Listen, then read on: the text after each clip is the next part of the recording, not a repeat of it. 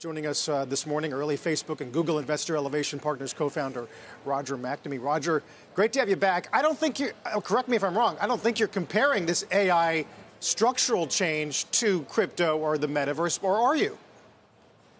No, Carl, the big thing that's comparable is that the incentives of the system are not aligned with the incentives of society. So if you wanted to do AI properly, you would do it the way that people are doing in drug discovery, which is you have a highly curated training set and you put a great deal of effort into making sure that whatever outputs come out are always going to be accurate.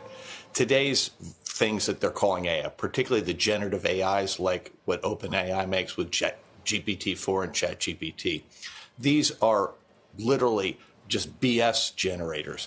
They have no verified content in them, and the results are incredibly unreliable. And the notion that we're going to apply this to things like search, it's going to result in just one bad outcome after another. What you're saying reminds me of what the B of A desk said last week, and that is that the NVIDIA quarter and the guidance and the actual dollars being marked as a result of all of this made them believe that the market's going to sniff out any kind of phony association with AI, that you can put it next to your name, but it's not going to, the market's not going to reward you necessarily the way it has NVIDIA. You disagree? Well, the key thing with NVIDIA is every time you make a large language model, you spend something like $500 million on NVIDIA chips. That's real money. And the trick here is that the guys at OpenAI are trying to create the illusion that what they're doing is inevitable. And yet there is no obvious business model. There's no way to monetize this other than with surveillance capitalism. And we know from social media how much harm that causes. And so what you're looking at here is a battle between the OpenAI guys trying to create this sense of inevitability and the reality of the marketplace saying, wait a minute, guys, interest rates are now 5%. $500 million in parts just to do each training set that you do, plus the labor, plus if you do this properly, whatever the costs are of curating the data, that's too high in a 5% interest rate environment when you have businesses with no obvious business model.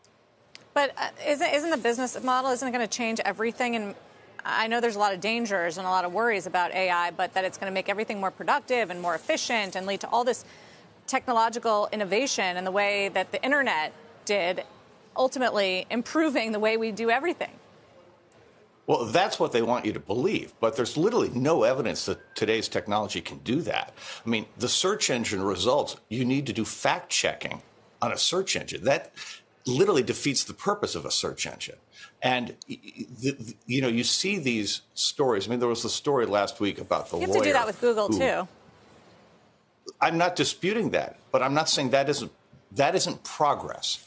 Right? When you have a thing with Google, Google gives you a long list of potential sources. This is going to give you one answer that sounds tremendously authoritative. And yet it has what they like to call hallucinations, which are basically just nonsense, made up things. And the point here is they could do really great work. AI has enormous potential.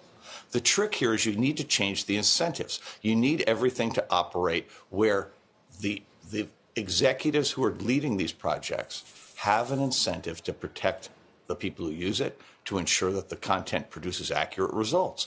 And neither of those things exist today.